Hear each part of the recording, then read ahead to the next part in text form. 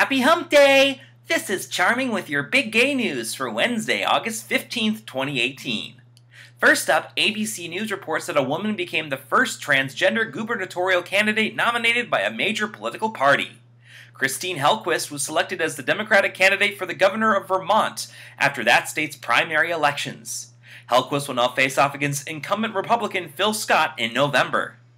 In other big gay news, Pink News reports that an entire Oklahoma school district has been closed for a few days after parents threatened to castrate a transgender student.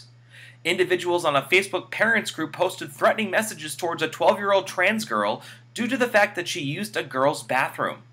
The student, who just started 7th grade, has identified as a girl since 5th grade. Finally, in big gay news, The Advocate reports that the New York Yankees will host its first Pride event next year.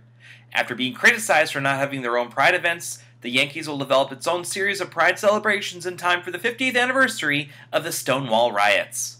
And that's it for big gay news. Lavender's next First Thursday's happy hour will be at the Grand Hotel on Thursday, September 6th. We'll see you then.